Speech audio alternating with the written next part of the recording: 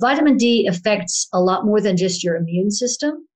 And everything that vitamin D affects, if you compare the symptoms of vitamin D deficiency with the symptoms of severe COVID-19, they match up almost perfectly. So for instance, just getting COVID-19 in the first place, vitamin D strengthens the epithelial junctions, the tight junctions, the gap junctions, the junctions between cells. So you're less likely to have an invader, such as the SARS-CoV-2 virus, even enter the system if you have vitamin D levels high. Your basically your walls surrounding your city will be strengthened by having good vitamin D. And so a lot of people are not ever going to even test positive if they've got a good vitamin D level. Then your T cell immunity is strengthened and controlled. So you're more likely to have an appropriate reaction to the invader rather than having an overreaction where you burn all your powder too quickly and then don't have anything left, or you do catastrophic damage to yourself because you're just shooting wildly. So vitamin D helps with the adaptive immunity as well as the innate immunity. And then it also controls some complicated things that we don't need to go into, like the renin-angiotensin system. And so there are other more complex systems within the body that go out of control in COVID-19 that vitamin D helps regulate and keep in control. And one of the things that's gotten a lot of press lately has been the fact that with severe COVID-19, you get thrombolytic events. You get blood clots that do a lot of damage. In fact, most of the damage from severe COVID-19 is not just damage in the lungs, but also you get damage in the various other organs because of blood clots. And those blood clots aren't formed by the virus itself. They're caused by the overreaction to the virus. And vitamin D controls that system and helps prevent those blood clots. Fascinating. And the number of mechanisms that were already known pertinent to this particular disease. I mean, I've got a document. I think I'm running up to nearly 10 that I know about now. There are dozens, and vitamin D is well known to control, I think now, more than 20,000 genes in the body. So it's one of the most ubiquitous and important hormones of all of the hormones. I mean, every hormone is important, but it's and I think it's probably worth clarifying that the D3 version that we eat is several metabolic steps away from the active form, and what we measure when we call the active form actually isn't the active form. There's another step further down. So you'll hear calcidiol or calcidiol is as the active form, but it's actually calcitriol, which is the form that's used in cells to initiate all of the immune responses that help you with vitamin D. But the mechanisms are really well understood. I've written about them. Many other researchers have written about them. And so it's really baffling to understand why people would question, given the level of evidence coming. I mean, the triangulation that you can get if you look at this from all the different angles, from biological plausibility, from temporal, all of the geographic data around the world, ecological studies, longitudinal studies. There's 4 decades of research behind vitamin D that's just being ignored.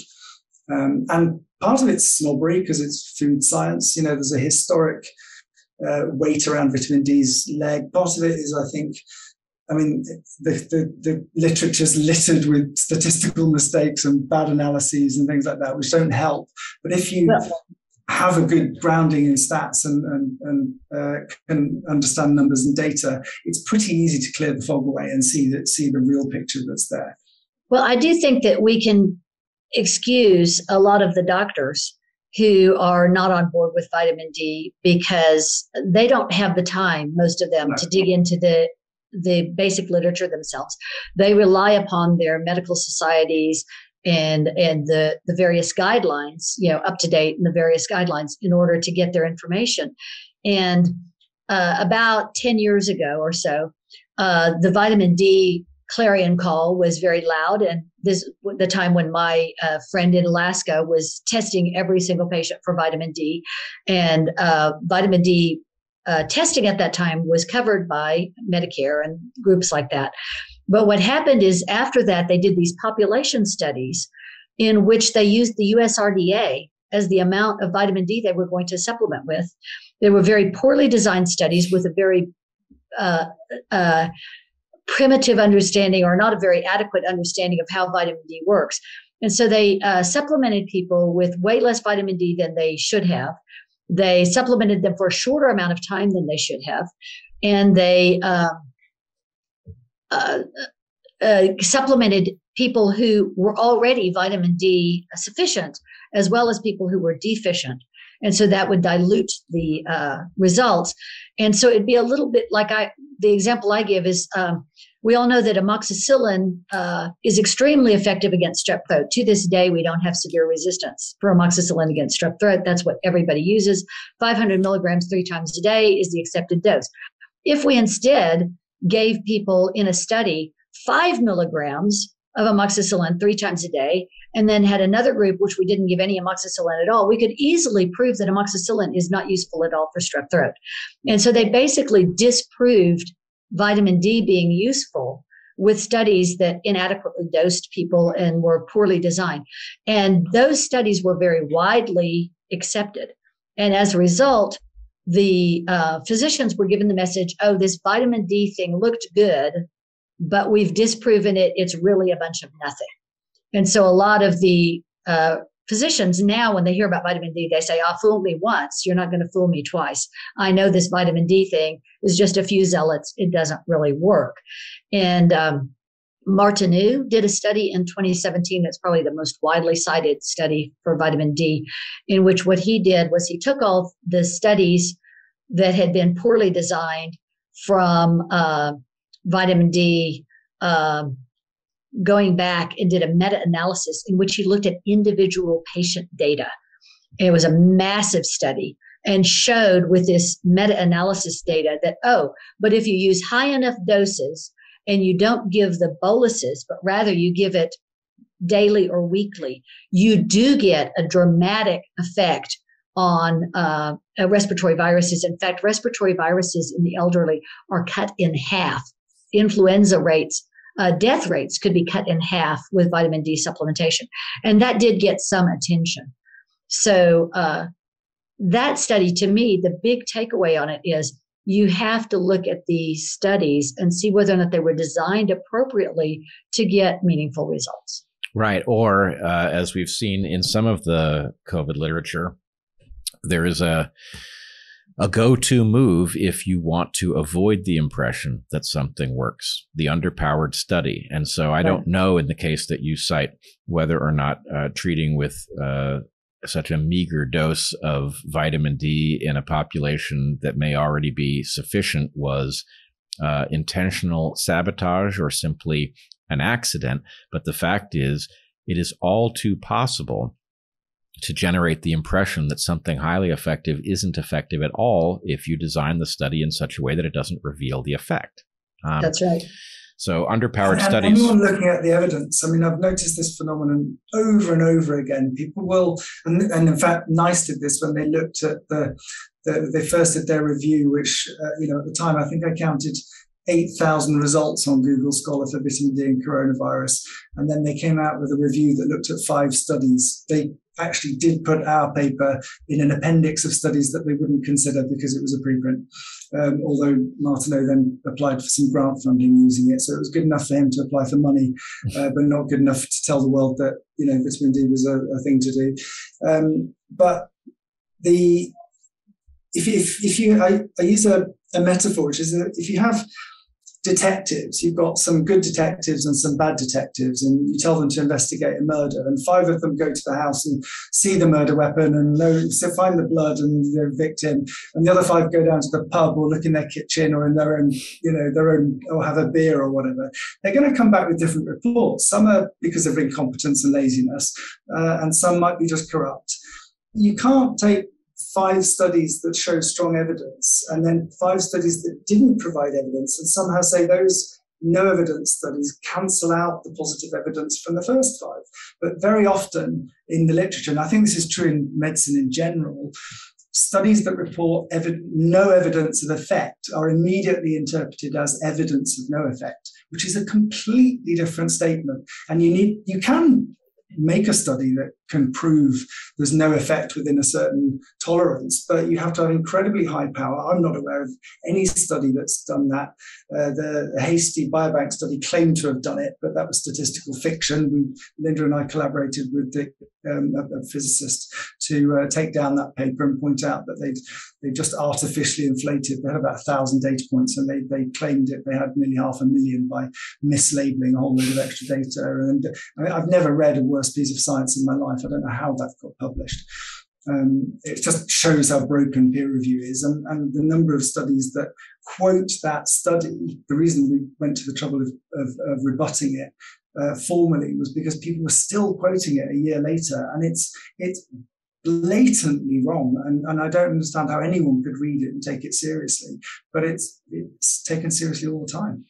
Yeah, we see this pattern across the COVID literature, and it's very, well, let's put it this way. You know, the story is, well, we don't have enough evidence that vitamin D or ivermectin works, and therefore we're advising caution because of the danger of using it. Well, what if there is no danger because these things are comparatively safe? Well, there is a danger, and then you look into the evidence of that, and it isn't really evidence. But then you see something like fluvoxamine, right, which has now been demonstrated to be highly effective against COVID, and there's no move evident to make it the standard of care. So the point is, well, it seems like actually you don't want things that work to be used because, and you're just using the fact that you don't think the evidence is good enough to explain why you're not using these things. And the way we can tell is that when you have something that does meet your standard of evidence, you still don't use it. Right. So sometimes the politics get in the way, and the politics are just unbelievable. If you look at what's happened with monoclonal antibodies in the United States, monoclonal antibodies have been around and had emergency use authorization. They're very expensive, but they did work since January of 2021. But very few states were using them, and they weren't very well publicized. Well, the governors of Texas and Florida, the two states that are flouting a lot of the restriction lockdown kind of things, both highly endorsed monoclonal antibodies and started opening up monoclonal antibody centers so that anybody who wanted them could easily access monoclonal antibodies. So what happens next? Monoclonal antibodies are suddenly regulated. The distribution becomes regulated by the federal government, and they forbid the companies from shipping to Florida or Texas because they say we need to distribute these equitably across all the states. So these states that aren't interested in monoclonal antibodies have stockpiles of them, while Texas and Florida are shorted. Which, even if they were to distribute those and use them, this will prevent you from accumulating the evidence that they work, right? If Texas and Florida start allowing anybody who wants monoclonal antibodies to use them, and they suddenly have low rates of COVID harm from people who have been infected, then that would raise the question of whether the rest of the states should get on board. On the other hand, if you distribute these things in such a way that the effect is diluted and nobody has a very strong effect because they're so widely distributed, you won't see that pattern, and you can dismiss this potentially important curative agent and basically rationalize your failure to use it. Yeah, and the whole thing is you've got something that's very strongly preventative for severe COVID-19, hospitalizations and death, whether it's vitamin D, ivermectin, monoclonal antibodies, whatever, then you lose the rationale for emergency use authorization for the vaccines. The vaccines, which seem to be an emergency. Right. And so we have this one therapy, which clearly the public health authority has signed up for and will entertain no evidence that it was an error. And we have all sorts of other things on the table, from fluvoxamine to vitamin D to monoclonal antibodies, which are, just unable to get a proper hearing.